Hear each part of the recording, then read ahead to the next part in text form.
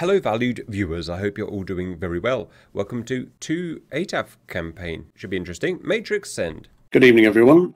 I hope you've all enjoyed the recent Op Rhubarb campaigns, but I'm going to do something slightly different tonight with this mission. This is the first mission in what I hope will be a campaign, replicating the conditions in 1984 in Central Europe when the Warsaw Pact and NATO opposed each other across the inner German border. The date of the moment is 13th of April 1984 and it's early in the morning. Mission synopsis is that this morning, after a long build-up, Warsaw Pact forces attacked across the inner German border at 0500. The initial engagements occurred between Federal Republic of German forces and Warsaw Pact scouts. This quickly escalated with Warsaw Pact armour being engaged by NATO anti-armour forces, mainly infantry with ATGMs, quickly followed by engagement between the main forces of armour and infantry. NATO attack helicopters have also been engaged because they're a bit closer to the front line, supported by some close air support aircraft. NATO plan calls for all NATO 2 ATAF attack aircraft to assist the ground forces in the early part of the battle. The expected threat is large masses of Warsaw Pact armour supported by mounted infantry and infantry fighting vehicles and mobile air defence. And the main objective of this mission is to get in, do some close air support and take out as much of the armour and air defence forces in particular, so that the other NATO units like ground units and helicopters can have a slightly easier time of things. So if we move on to the additional details tab, please, Cap. So the objectives in the second paragraph: supporting ground forces in the area of operations, and particularly looking for, as a priority, Warsaw Pact air defences consisting mostly of ZSU-23 for Schilke, possibly ZU-57-2 twin-barrel 57mm anti-aircraft cannon, and in the rear areas you may find SAM-8 Gecko mobile surface-to-air missile systems, and possibly SAM-6 Gainful, also mobile surface-to-air missile systems. Those are the priority targets. If we can't find any of those, the priority is to take out any armour that we can do, the MBTs, generally T-64s and T-72s at the time, and failing that, any other enemy forces in the advance, such as infantry or armoured infantry fighting vehicles. The weather today is not particularly good. The wind is south-southwesterly at 6 knots, visibility is 3,100 metres, broken cloud at 9,500 feet with patches below that, plus 13, plus 9, rain and showers expected, 1013, and prob 40 tempo deteriorations down to broken at 3,200 in rain. Threats listed: enemy AAA in the area of operation, particularly the Schilke as mentioned. Enemy ground fire from infantry. They're expected to be mounted, but there may be some dismounted with SAM-7 Grail. This is assessed by Intel as a low threat, as most of the infantry will remain mounted due to the speed of the advance. Enemy SAMs, particularly Gainful and Gecko in the rear, but still mobile. SA-3 Goa in the rear areas, but in fixed positions.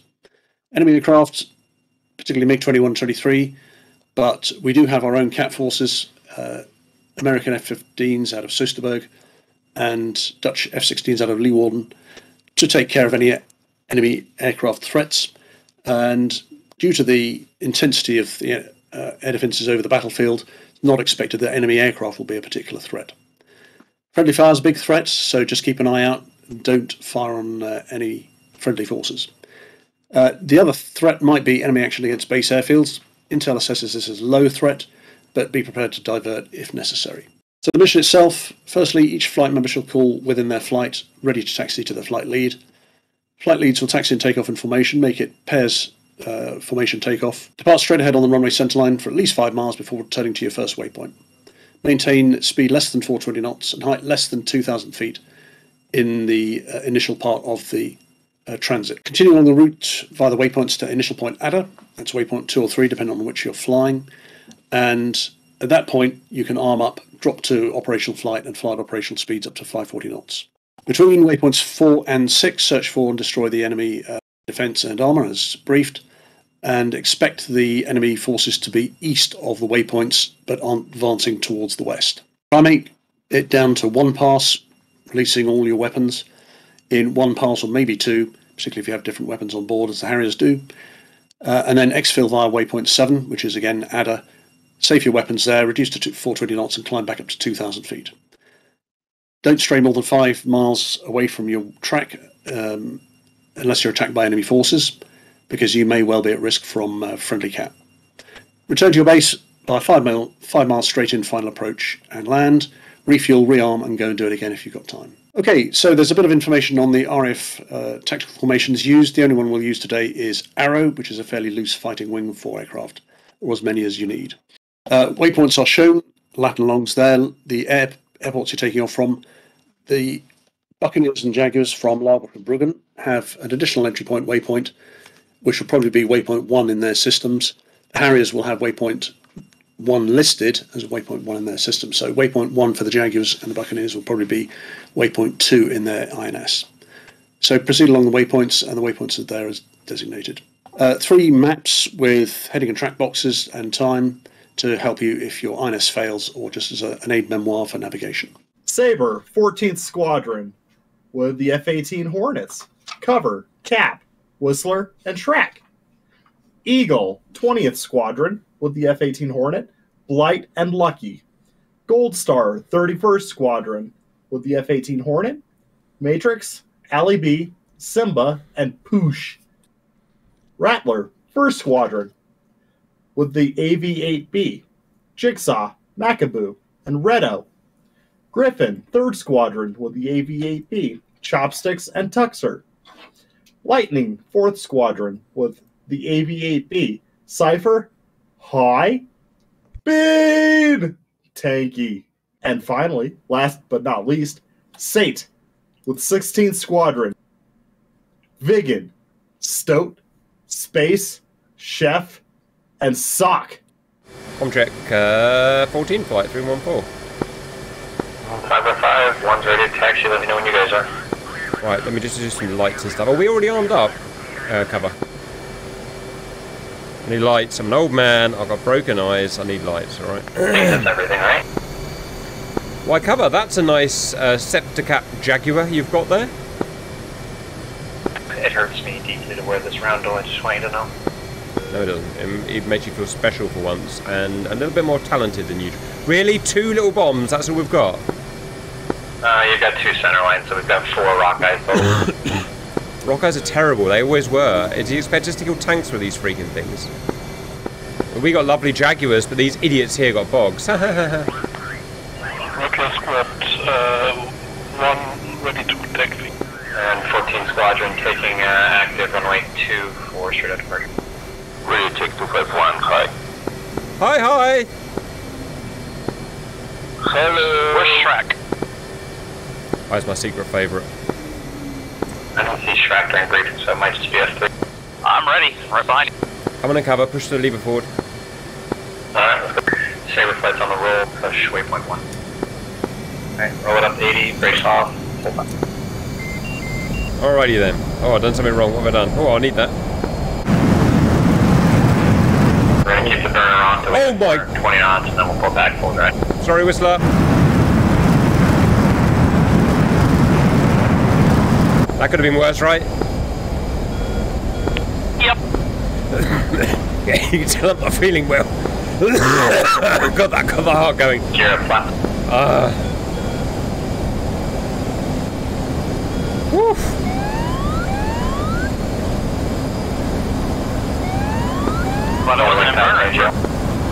One of the myriad of reasons I was never allowed to be a real pilot.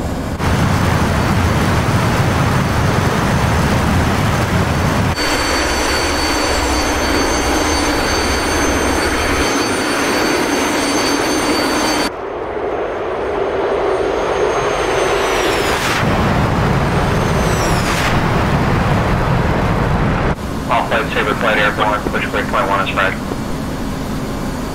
What speed are you going, cover? Oh. Flight, Saber flight airborne, pushing waypoint 1.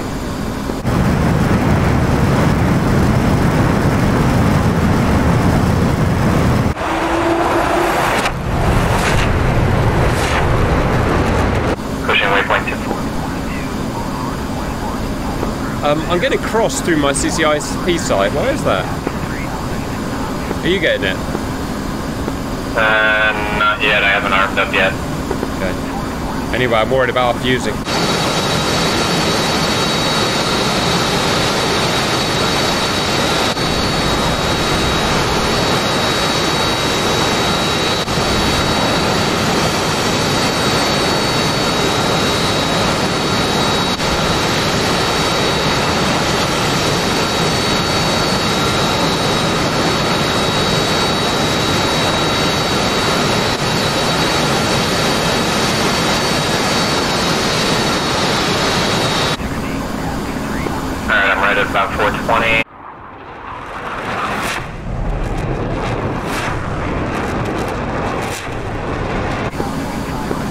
Clear throttle quadrant.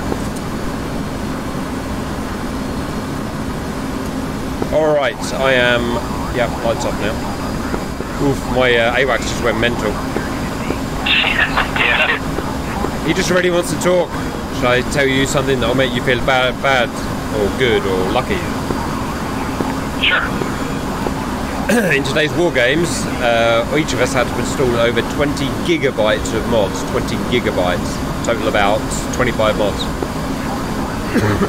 And I know why. I don't do war games. So don't ever complain about anything ever again, is what I'm saying.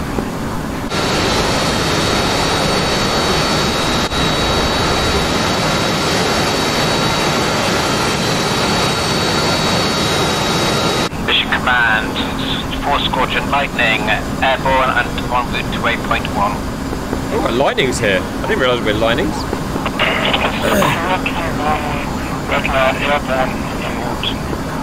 Were lightnings still operating in 84? Yeah, of course they were. Interestingly, one of your nozzle boosters is open and one is closed. Are you doing that as part of a fashion show cover? He's trying to be fashionable, valued viewers. We love to be fashionable. So, Cover, I get the feeling it's going to be a very boring mission. Talk me through your day. My day is pretty early because it's fairly noon. So, woke up, cleaned up dog pee, worked out, and now I'm going to few gens. How about yours, Cap? You work out? Oh, that impresses me more slightly. Tell me about your workout session. What did it involve? Me not being as fat and lazy as I want to be, so I don't have to ask for a seatbelt extension on the airplane. That's about it. Huh. Okay. It's honest. Whistler, what did you do today? And I hope you worked out. Tire repair system fixed because yesterday I got it replaced. There's some kind of smart inflation system that they kind of borked a bit, and that was just a quick fix though. There you go. Love it when they get a tire in the shoulder and you can't repair it. Well, at least the enemy, at least the friendly AI isn't completely okay. Oh, Jesus They Christ. are a little remedial. Cover, there's some text on the screen. Cover. Yes, sure. I'm putting the text over your body. Your lovely worked out, glistening body. Now, it should auto-sequence to waypoint 3 when we cross this.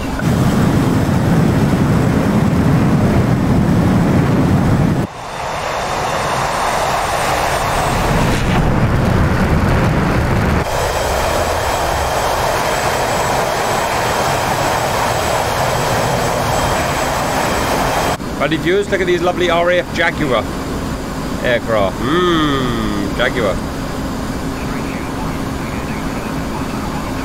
If you squint really hard. I have mine set to come off in pairs, so 2 drops and get the hell out of Dodge.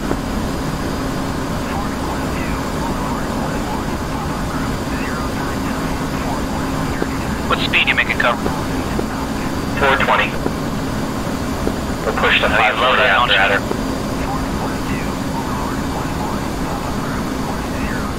You're having fun. Fun's important during a mission.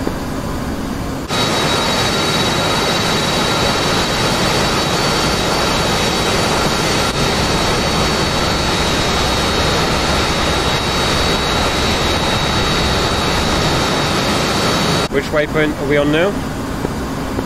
We're pushing IP. Wow, that was quick. Alrighty then. It's the round point to surreal. On my screen. Alright, here we go, valued humanoids. I see what you're saying, Whistler. The external views do look a little weird. Going to the Russian front. Okay, push waypoint 2. So after we hit targets and stay together, exfil is waypoint 7. We'll be there, separated, and go back for a second round. Cover, this terrain is as speechless as your face. That's kind of you to say.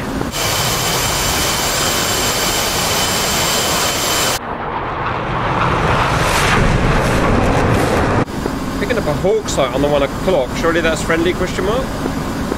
Yeah, it should be friendly. I will say this terrain following autopilot is pretty sweet. Can't figure out why it's not auto-sequencing my waypoints. Didn't even know it was a thing. Nerd. Yeah, got waypoint and sequence automatic on, so I don't know why it's not switching them as we push.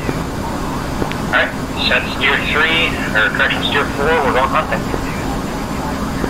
I'll refrain from Push every power, word. 540 speed. Off-light saber, past adder, hunting.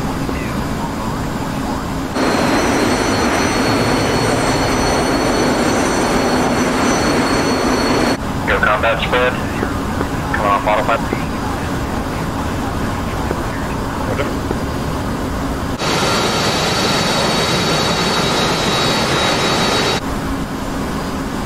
Oh yeah, we're here, guys. We're at the baddies. Looking for them now. They'll be between 4, 5, and 6. Right. How exciting. Yeah, don't drop them too early. We got friendlies out there. Yeah.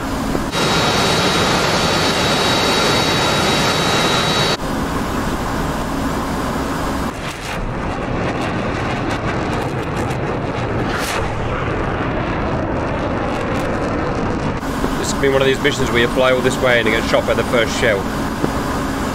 That's 100% what's happening. Watch for those smoke trails. So I think the targets are going to be just beyond waypoint 4. Alrighty then. Egress is over right, waypoint 7.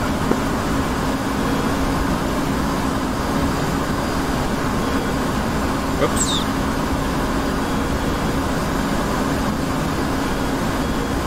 Miles to waypoint 4. No hostile radiation yet, which is a bit weird. Right, 10 miles, assumed friendly. Possibly not. Checking, come right slightly. Big group. You got someone on GMT? I've got him on GMT. Huh. Alright, I'm looking for this target. Got it painted. Why can't I see it on GMT? There it is. Oh yeah, look at that. Blow me down.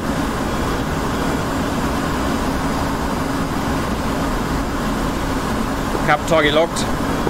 Are we happy they're baddies? Maybe. Painted. SA 12 o'clock.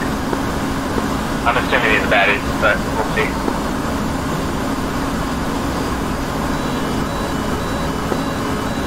Yeah, I'm happy these are baddies. Cap running in.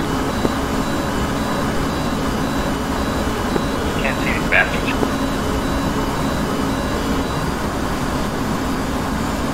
Yep, nice big bandit, or blocks.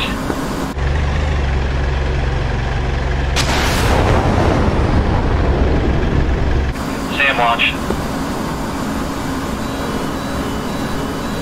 I'm going evasive. Tracking fire.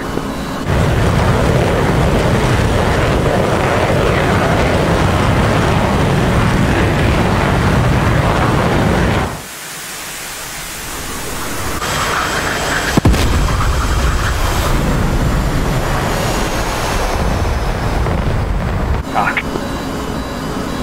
Whoa.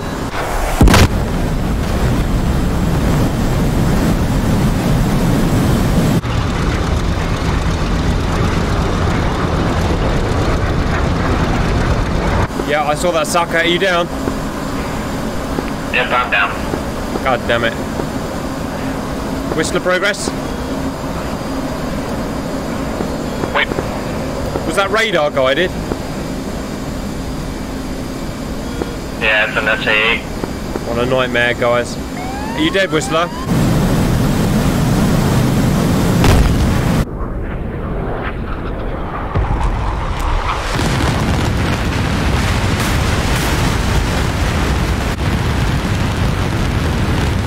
Now I am. Alright, just me. Oh, shouldn't we have to... Wow, lots more missiles. Shouldn't I be getting a warning about that? More missiles.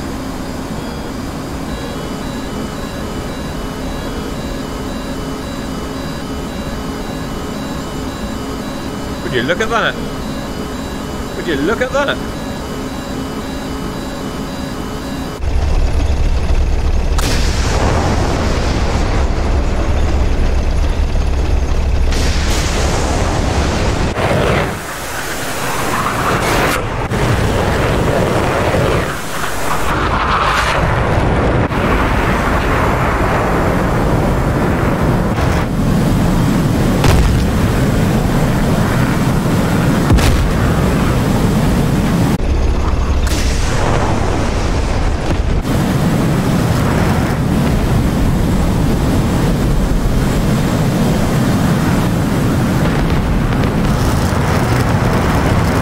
you a goodie or a baddie? What are you?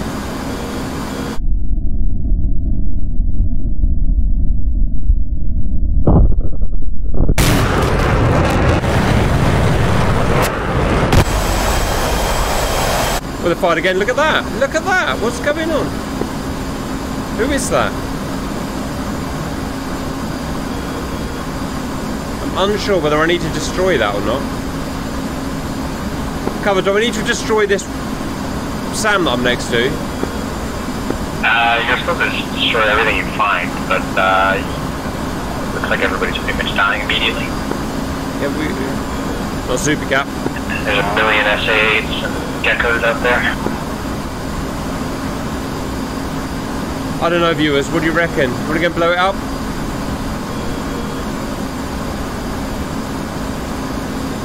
Done stupider things?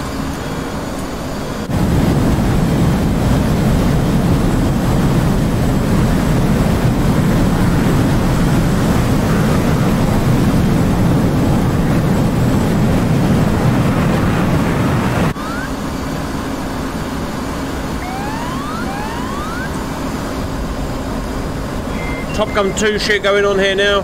Still don't really understand if you're a goodie or baddie. I think you must be a baddie, so I'm coming for you. Ha! I did not think about the cloud. I did not think about the cloud at all, did I?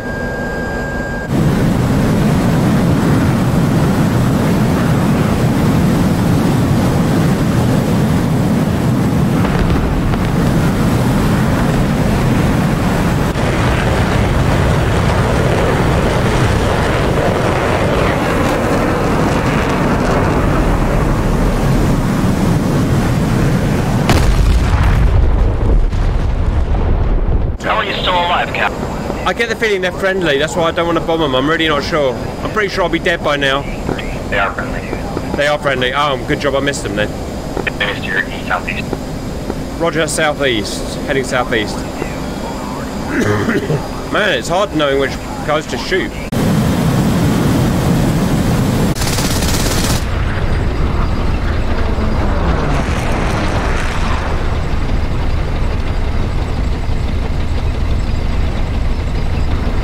Take a quick sip of tea and we'll go and try again.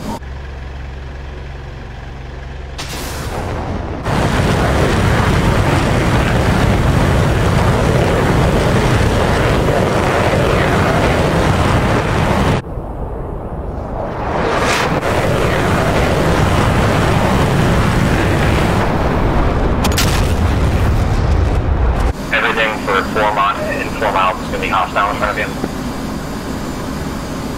Alrighty then. What could possibly go wrong, huh?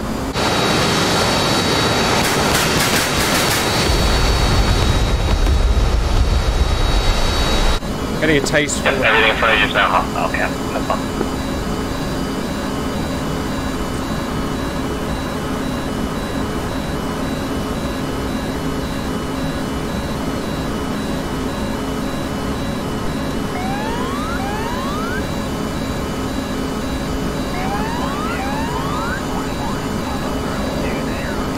bumped into some hostile tanks, but I can't beat their armor with these bombs, so I'm going around looking for something weaker. You want a big radar site? Yeah, I do want a radar site. 070 for 11. Yep.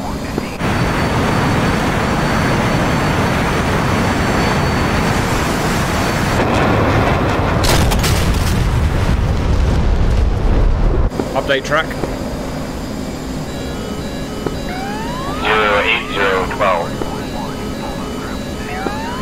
Multiple search track radars at J13. Yeah, ran into a bit of a wall here. Did not like me, did they? This is going to be hard. Took a bit of damage, but I'm okay. We're British, don't you know?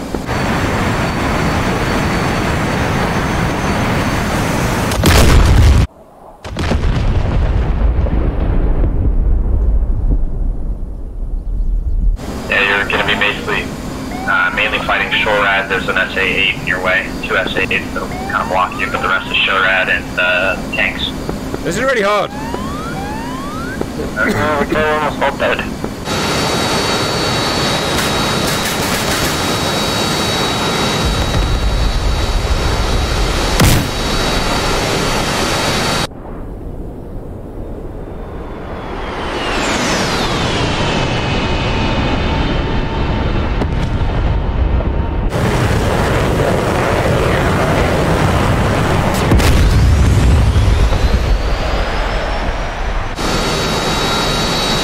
Can you try picking me a route? Because every time you send me in there, I just get shot at by the tank's gun and another bit of me falls off. 0 for 9, I'm going to bring you around the north side of the main column. Say the number again. 0709. All word. You're going to go over a few tanks, but you go fast. That's it. Just book it.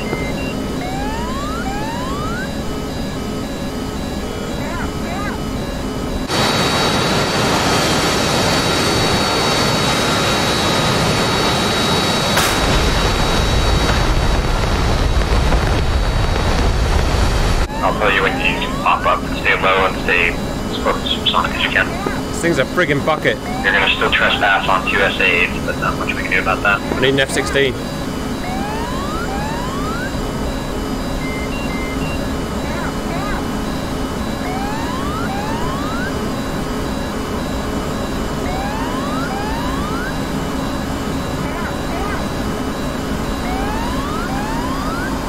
Cap 115 for 9.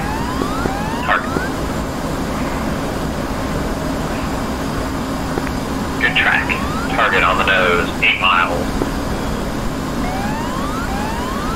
Stay low, stay fast. You're passing SA8.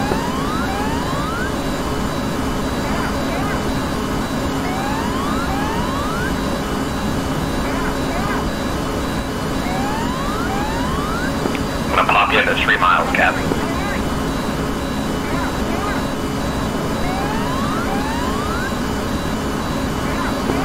Cap Papa, target 11857 for 5 nautical. Cluster unit. Go fast, you're gonna have to outrun the missiles, they're gonna shoot at you any second. Target update 126 for 3 on the nose.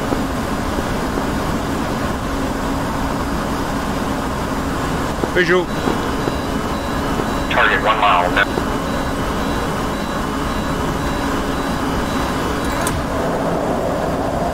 Punching out. We died heroes. Yeah, I don't know how we're expected to get through a ton of SA8s. Oh man, you didn't tell me it was a friggin' book. That was a book you sent me into, you know. That is a hard piece of kit even nowadays. I hate book. Oh, the Staya. It's like a book to me, mate. It's a book, isn't it, guys? That is a book. I can tell you right now it's a book. Look, and that's a book. I only see Gopher, I don't see a book. Yeah, it's a book. Put it this way, Cap. Anybody that's actually made it to the front lines is essentially dead, with the exception of like 2. And they haven't pushed to a target yet. There's a helicopter out there. Yes. One more way. And a miss. Bean!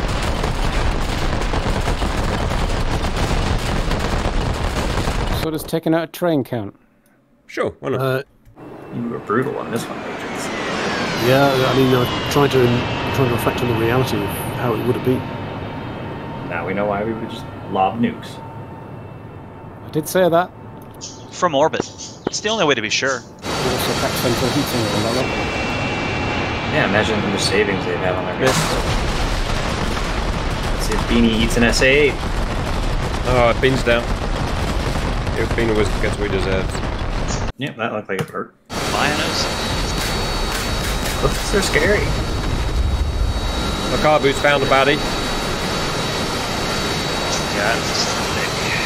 So, I will say those rock eyes are useless. They did hit it. Yeah, the BL-755 wasn't much better.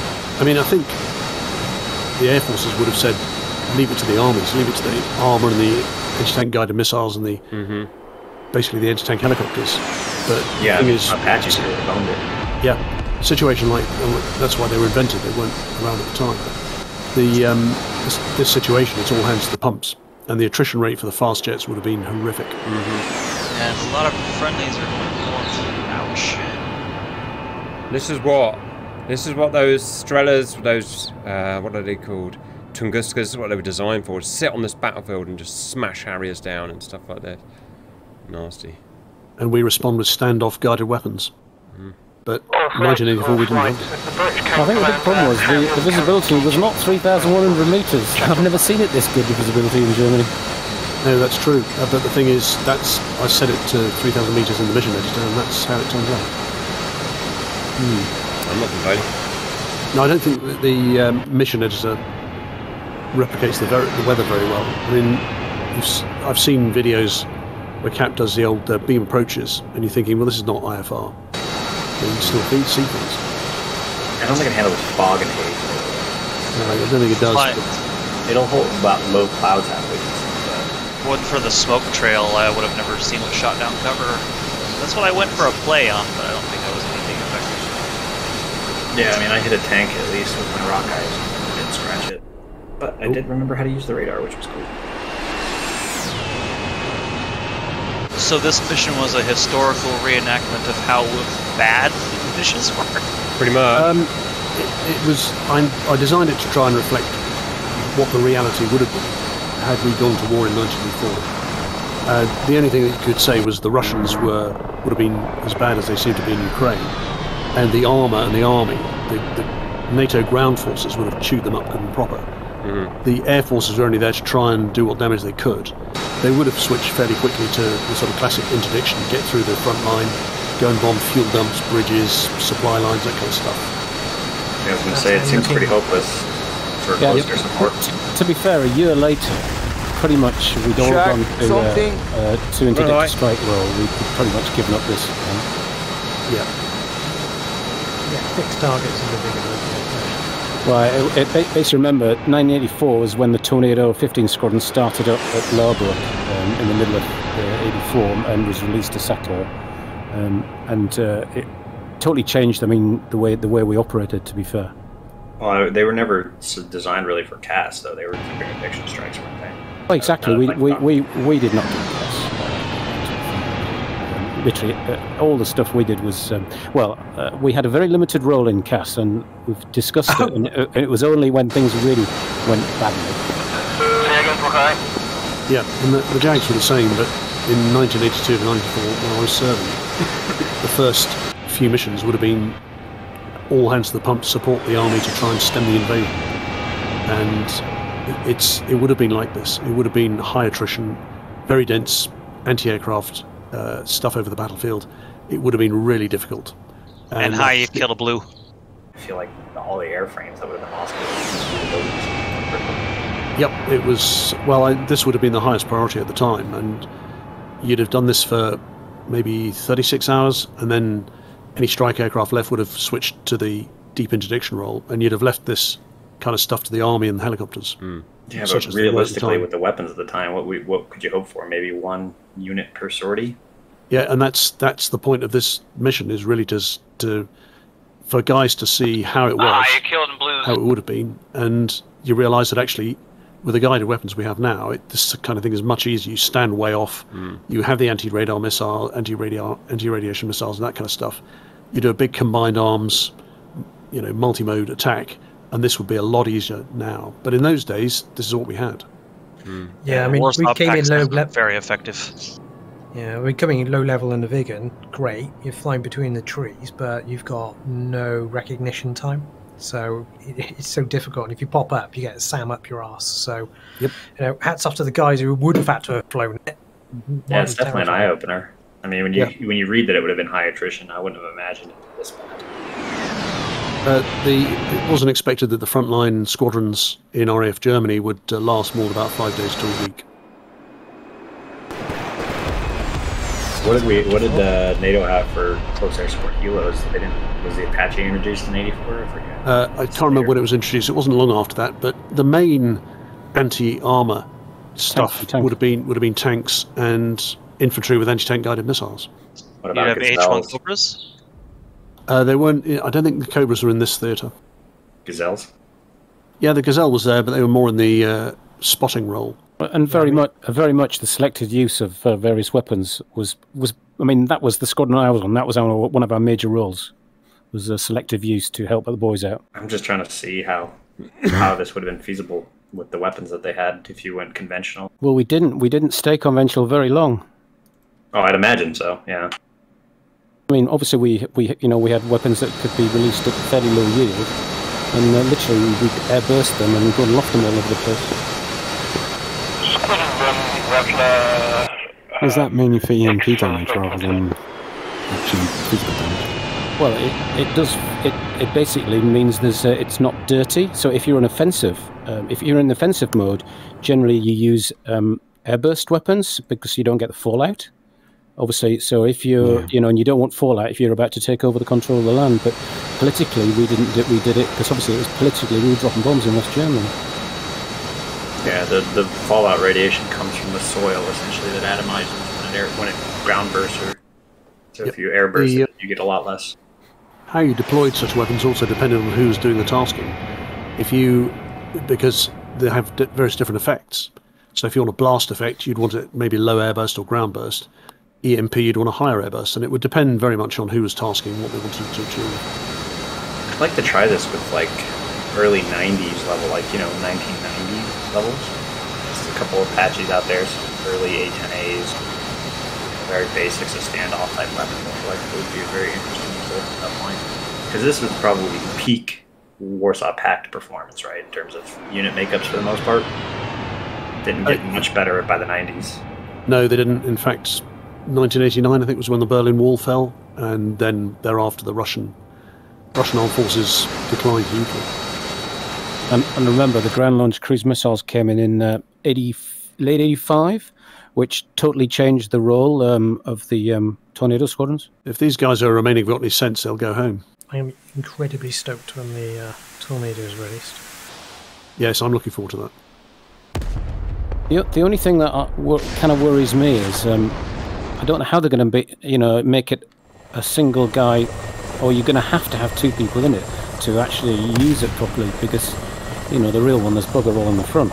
You can't even select a weapons package.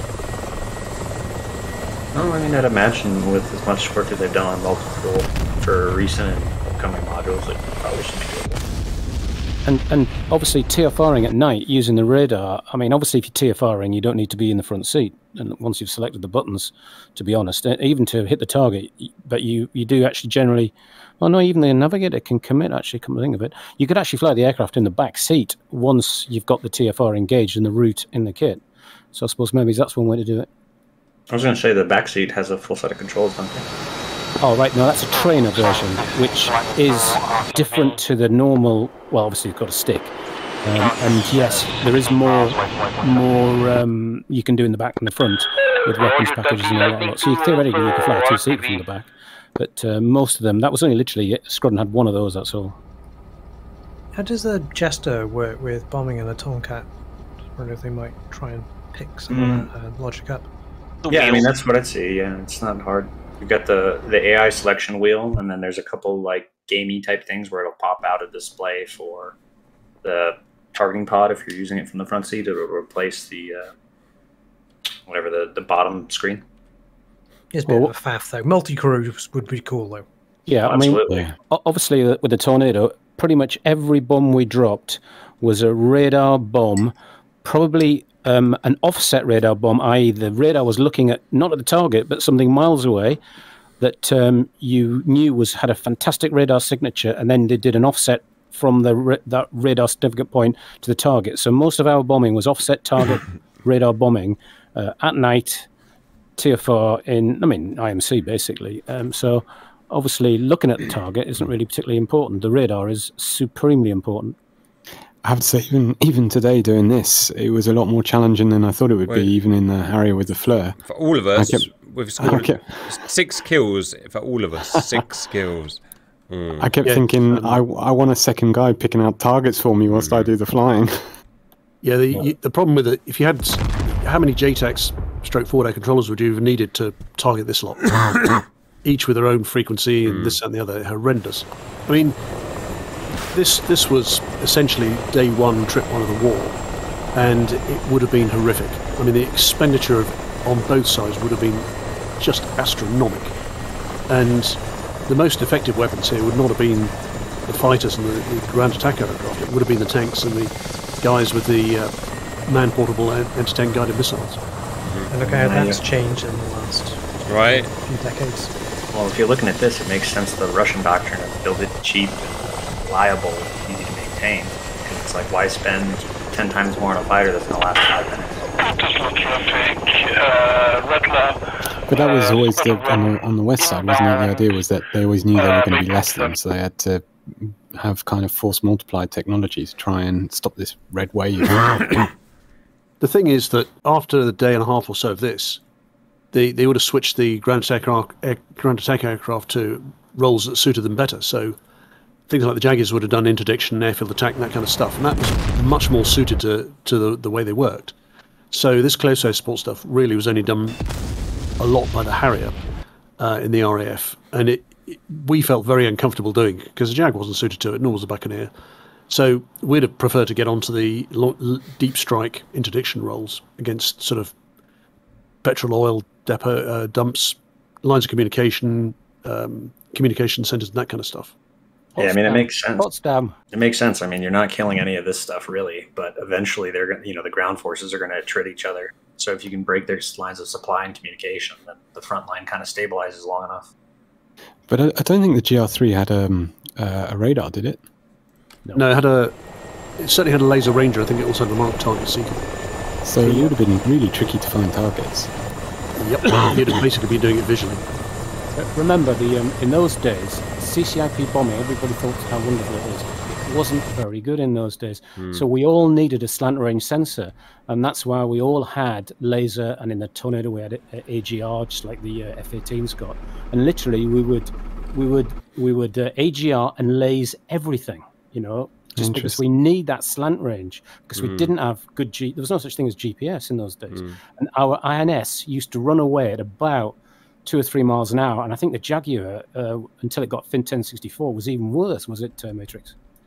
No, the original Ferranti INAS, Marconi Navwas was okay, but it depended on how good your align was. If it was a good align, it was generally in the order of the 2 to 3 miles in an hour. But it was rather sensitive to dumping, so a big shock and you got the big green cross and that up displayed, you thought, shit, you're back to map and stopwatch. But there are various degraded modes, and if you were using one of those, they would drift quite a lot. And to be fair, most of the fixes we did, the primary thing we were fixing was the height channel, not the horizontal channel. It was the height channel, because it's just like if you in DCS we put in the wrong target altitude and you try and do an auto release, and it's useless, And literally 100 foot in the height channel out, and the kit's got no idea. The lower you are and the more gentle the angle is, the worse the height channel becomes. Yeah, so with the Viggen on this, obviously you dial the QFE in for the target, because obviously we're ranging across quite a few waypoints. Basically not getting bomb symbology, just trying to aim by eye. So yeah, not ideal. In DCS, probably the closest thing is like the Su-25A has like that laser ranger for the Pipper. Have you tried that at all? It's so I was able to use the F-18's air-to-ground radar and pick a moving target track. I just turned it on the auto bombing at the last minute. It hit it directly. It's just doing it. I used the AGR radar to find a target, locked it. In the F-18, all the AGR does, the screen goes blank and it just gives you a range. So no, it'll actually set it as a speed. Because when I did that, it automatically changed it out of CCIP mode and went to an auto bombing mode. Oh, I see what you mean. Right, okay. So I just AGR it and CCIP it, then, which is basically the laser way of doing it. Yeah, I mean, in peacetime, you didn't use the laser ranger in the Jag because you didn't want people suing you for eye injuries and the like. But in wartime, you do use it all the time. I was going to say, I watched something the other day that was saying that it had, it might have been the Tornado, but it was saying that it had poor performance during testing or trials because they couldn't use the wartime laser setting. Well, we use the laser all the time on ranges only, and it was pretty good. And the obviously it was a marked target receiver and laser rangefinder, and obviously it did dual role, and it was bloody good at picking up you know, a little soldier man pointed his laser at it for you. We were very well at that. That was about the only cast that we did, was with a guy on the ground pointing the laser. Yeah, that definitely helped things in the Jag. It made things much easier. You could just fly your bomb fall line through the target bar, commit the attack, and it would be spot on. But occasionally the army would, instead of shining the laser from on your track towards the target, they'd shine it at you from beyond the target. So of course the first thing the laser ranger, marked target receiver, looks at is the guy's laser. So your target marker peers over the guy lasing rather than the target. Well, I must admit, I actually dropped a couple of concrete ones using that on was it Wiley Syke? Spare down and way. Yeah. You know, we did a bit of that there, but that was the only close air support we ever did. Yeah, we didn't do much. Jag wasn't really suited. So I don't think we'll need to repeat this particular mission. I think next time it'll be something different. Yeah, I think we've been appropriately punished. Well, to be fair, I must admit the outcome was exactly as I expected. I said at the start, those ZSUs are going to just eat us alive. Yeah, I called it too. I said, Cap, we're going to eat a missile, aren't we? Cover's like, yep, that's what we're going to get. Well, we were down flying between the trees, and we had a lot of SAMs come up that are going to track us. I picked up the ZSU, made a pass on it, pulled up, because obviously I was already low, and unfortunately the bomb frags got me, even though they were high drag bombs, so I've effectively fragged myself, which is a little embarrassing. And the problem with the Shilka is, when you fly towards it, it makes you an easy target for them. Well, literally, we were so low and fast that it literally just popped up, and you get reaction times ridiculously short. So I don't know how the guys did it, because to pop up to search for a target, you're going to get nailed by everything on the battlefield. Yeah, and of course, to be fair, the area where it was flat and there was a bit of a lack of trees, and there wasn't much cover. And I mean, I got eaten by a 23-4, and literally, I saw the bullet, the first bullet, and then I exploded. I just happened to be got chopped by AAA.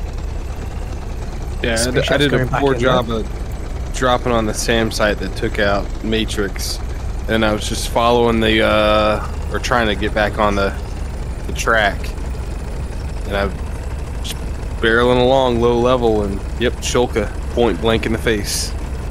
Never saw it coming. I mean, the Harrier guys seem to be doing better. Yeah, I got greedy. I popped up to do an air-to-air attack on the Heinz, and got an SA-8 lock warning, and then blew up. Like, almost instantly. I think there was something in uppercase about that in the briefing. Yeah, I know.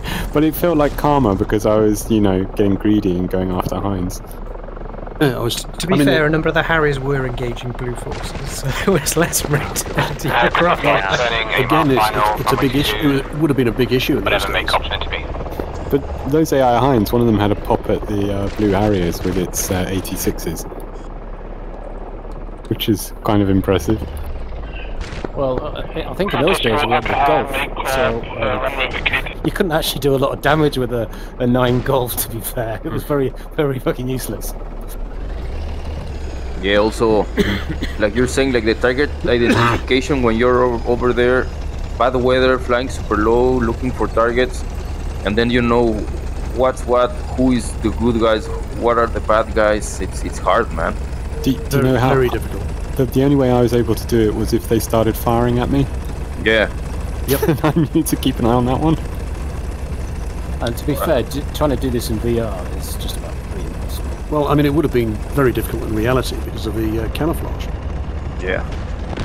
And if you had damp conditions and the armoured vehicles and the other stuff that was moving around wasn't throwing up big dust trails, you'd be very hard pushed to see these things. The best thing to do is actually find a road and fly down there. I was actually finding a lot of traffic. I should turn the traffic off because I was looking at little cars on the road. Say, that's a target, that's a target. None of them were. They were like school buses and stuff. Yeah. Okay. Well, there's no civilians on the battlefield. Yeah, a lot of them. I didn't kill any civilians though, I think. couple of things for me to take home for the next mission or two. Yeah, and unfortunately, I found a couple of trains. I thought, well, I can't see anything else that'll do for me. If I turn the traffic off, I shouldn't see anything but the enemy and friendly vehicles we're supposed to see, right? Just the traffic is kind of like just for looking It's cosmetic, yeah. So it depends if it's forced on or forced off on the mission. Though. Oh, okay. Multiplayer, not your own. Okay, cool. So do we think these guys are just refueling and rearming and going back again? They are. Traffic ready for taking the active runway 22.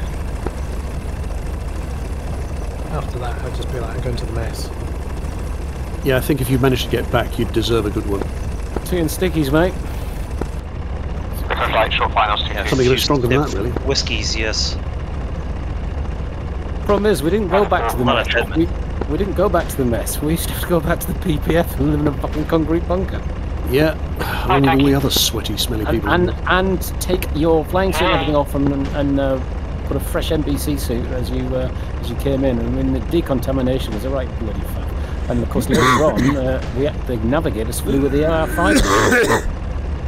Oh, I did that. Lucky chap. Yeah, I was the first on the squadron who'd actually done the formal AR-5 training course. So, of course, whenever you had somebody come along, like an American general or whatever, and they said, hey, I don't believe this stuff, I said, well, we'll fly you. So they'd say to me, get in the front of a T-Bird, because you couldn't fly it solo. Get in front of the two-seater, safety pilot in the back, and you go off and do air combat on July day in the AR-5, and that was a sweaty experience. Some people pay money for that kind of thing. Only if it's wielded by somebody wearing some fishnets and a suspender belt. What do you guys said? Sir. Hi. Yeah, what do you guys said the bingo fuel for the Harrier usually? Like a 1500, something like that, or I know it depends on how far you're going, right? But runway 22, clear and down. That sounds like a sensible figure, 1500. 15. To be fair, the way we used to use bingo fuels is we didn't have a bingo fuel as such. What we used to do around the route was have probably 3 different bingos, and what the idea of the bingo was, and you called whatever bingo you're at, was so that the leader knew how everybody's fuel was going. Obviously, certain things you could use, but that's the whole idea of it. It wasn't just the, oh, I've got to go home with this fuel. It was, how's the fuel planning going around the route? Because obviously, if you get tapped, you get bounced, your reaction depends on how much fuel you've got. Roger, yeah. Makes sense. Especially when you have to call fuel states all the time in DCS, which doesn't normally do it. But well, I mean, then yeah. The call for I need to go home was Joker. And the call for if we ever saw anything on our squadron, the first thing we used to call was always Buster, which is like max dry power. The boys' eyes would be out on stalks, and then you'd call what you saw. I don't know if you boys did that in the Jaguar. Yep, very similar. Yeah, same doctrine. After dropping the tanks with the Harrier today, we had the engines banged to the wall all the time, full power for the combat. Well, it's supposed to be that way, or? Yeah, can I just say that is... Everybody thinks all these fighters rush around at 650, 700 knots. Do you know, the only time I've ever flown, for example, I did some work with some F-16s, and we used to plan our routes like 420, 450, 480, sometimes 540 in the target run, but very rarely. And they saw our planning, which we planned, and they says, oh, can we just slow the transit down to 360 knots? And we're like, why? And they basically said, well, we use too much fuel, and to be fair, fully laden, we're having to work quite hard to get these kind of speeds that you boys are talking about. But when you get to DCS and everybody rushes around at ridiculous speeds, and it's not realistic. And 560, 570 knots with 8 bombs on it and a couple of drop tanks is fucking fast, if you ask me. And people don't realise that the difference between heavily laden and empty, the speed that you can do is 200 odd knots. I mean, the Jag was pretty good in that regard. And it didn't have a lot of power, but it had quite low drag, quite a high fineness ratio, so long and thin. I mean, you could cruise at 480 knots with a full wall load on. You could push to 540 just about, but you'd be right up against max dry all the time. But yeah, 480 was good for cruise in wartime. The thing about the Jaguar that I seem to remember was, do you not have to put full dry power on when you turn finals? Oof, awkward. Well, it depends. If you were doing a high alpha approach, yeah, you could balance 17 alpha against whatever power is required, and if you felt you wanted to risk going beyond the angle of attack limit, you could do very tight visual circuits at full burner, but maintaining stupid angles of attack. But if the aircraft departed, you had no chance. But no, I mean, the only time you'd need to use full dry power in the circuit would be if you were really heavy. So if you had a problem after takeoff and you had to return and you took it a bit tight, yeah, you would be close to full power. But generally, I just did a few trips at Lossy with I think Wing Commander Ops, and I'm not sure who's the best Jaguar flyer in the world. He fucking frightened me. No names, I guess. Well, I reckon you were on the OCU at the time, so it'd be 1981. That was. No, I got on the right now. So first time through the OCU, yeah. No, 1982 I went through. I'm not even going to bother watching TAC View. I think everyone knew, roughly what happened. But I'd say a large percentage of us were hit probably on first contact. Is that fair to say? Yes. Yeah, that's fair. Yep. The expectation was that both sides would take very heavy losses because of the intense anti-aircraft environment over the battlefield. And that changed not long after with the introduction of guided weapons, Apache helicopters, stuff that was more suited to this. But yeah, at the time, we would have taken heavy losses. Which is exactly what happened. A couple of guys survived, so well done for them. Operating at that low level, at those speeds, it's incredibly difficult to pick up and identify targets with a decent reaction time. So the Vigans, we came in between the trees, but it gives you a fraction of a second to pick a target and then make a drop on it. Yeah, the glare of the sunrise wasn't helping either. Yeah. Then add the weather, the bad weather, plus the speed, plus the low flying. Yeah, it was pretty challenging and hard. And when we switch to the interdiction stuff or the air-to-air or whatever, it will be easier because the aircraft and the tactics were more designed to do that rather than this close air support stuff. And to be honest, in those days, the red and green flags actually really replicated what was happening in 2A Tough. They were basically a copy of 2A Tough, which obviously was the biggest, highest threat environment that was going around in the 80s and early 90s. True, apart from the desert. Well, the terrain was different, but what I'm saying, the tactics and the way we did things was the same out there. Even the Americans did roughly the same thing, because obviously they were involved in, I don't know, they weren't 2A Tough. Whatever, down south they were what? I can't remember. 4A Tough? 4A Tough. Yeah. So the Americans were doing exactly the same thing, just further south with the Canadians. I hope you enjoyed that. I'll see you guys later. Cheers, Cap. Cheers, Cap. Cheers, Cap.